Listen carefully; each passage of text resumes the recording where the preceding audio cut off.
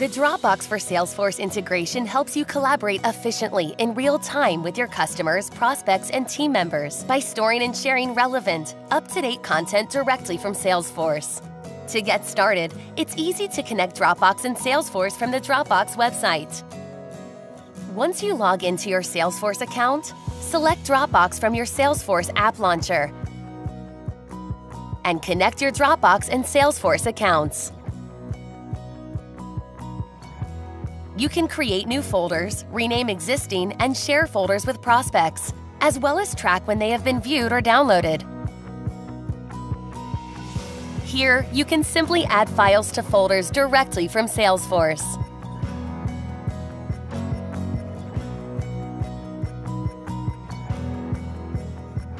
These files are automatically synced to Dropbox.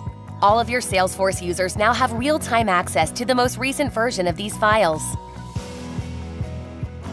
Share content with your team via email, or easily access Dropbox files from the Salesforce web and mobile apps. Team members and customers can go to the link and open files directly in Dropbox. The user permissions are automatically mapped between Dropbox and Salesforce, so you can easily control who has access to the content. You can also share and post files stored in Dropbox from within your Salesforce chatter feed.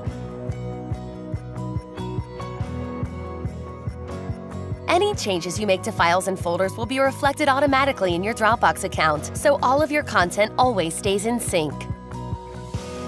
If you need to delete a file from a Salesforce record, it will automatically be deleted in Dropbox as well.